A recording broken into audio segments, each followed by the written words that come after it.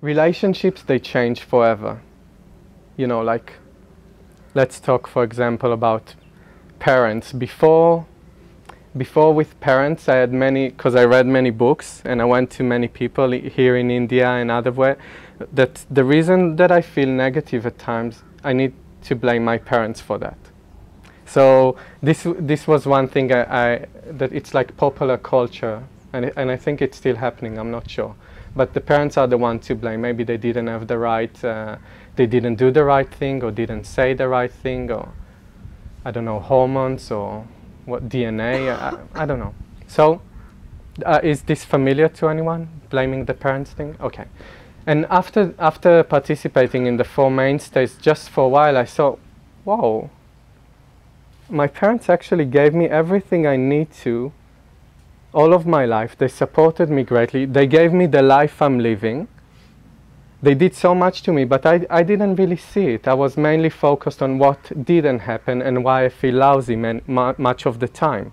But when I saw, you know, with a simple shift of relying on open intelligence, there was lots of gratitude, crazy gratitude. Like, wow, this is really cool, and I have nothing to say anymore. Just a big thank you for giving me this life I'm living and for everything you've done for me. And now, from this disposition, I can say, how can I serve you? And how can I be of benefit to you? Rather than, give it to me, you know, like I'm the needy one. So this is an amazing thing, you know. I'm at the training when I was 25. I could see in front of me life of blame and criticism, but it stopped. It completely stopped via the power of short moments, training, trainers, and community. So in a way, when you benefit yourself, everyone around you, they benefit as well. Because you're not so tensed anymore. You're not so consumed by your data streams. You're not so self-focused, maybe. Which kind of life you want to live, really?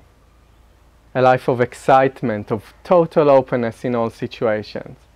Spontaneous existence, benefit to all, connection with others regardless of where they come from, regardless of what their age, color, whether you think they're beautiful or not. Really, which kind of life we want to live? It's so important to ask this question. And the answers are given by our own direct experience. Thinking about open intelligence won't lead you anywhere. Relying on it, testing it in your own experience, tasting it in your own experience,